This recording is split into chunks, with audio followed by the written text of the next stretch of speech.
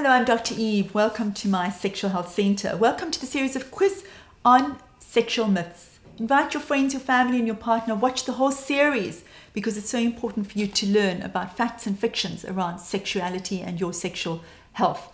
One of the fictions that exist is that we should have female orgasms in one specific way. This is one of my favorite myths to debunk because it's so harmful to women and to their partners, male or female partners. There is an old Freudian belief still that the best way or the only way for a woman to have an orgasm is through vaginal stimulation, either through a toy or with a penis or with fingers or with a tongue.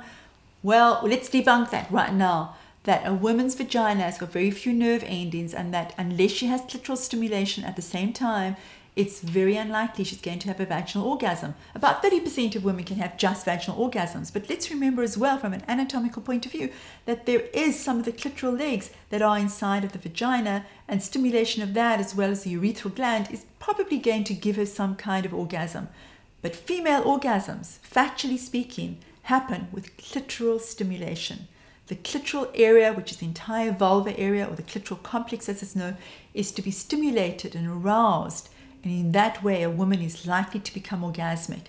Timing of a woman's orgasm, anything from 20 to 30 minutes. She needs time to become aroused and to build up that arousal so that she has time to become engorged and to become swollen and to become lubricated and then to be ripe for orgasm to happen.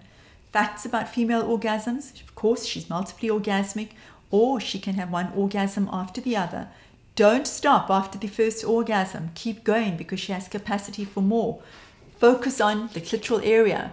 Debunk the myth that vaginal orgasms should be happening for women and that if you're not having them in partner sex, that there's something pathologically wrong with you. Let's get that out the way. For more information about orgasms, find me on Facebook and follow me on Twitter.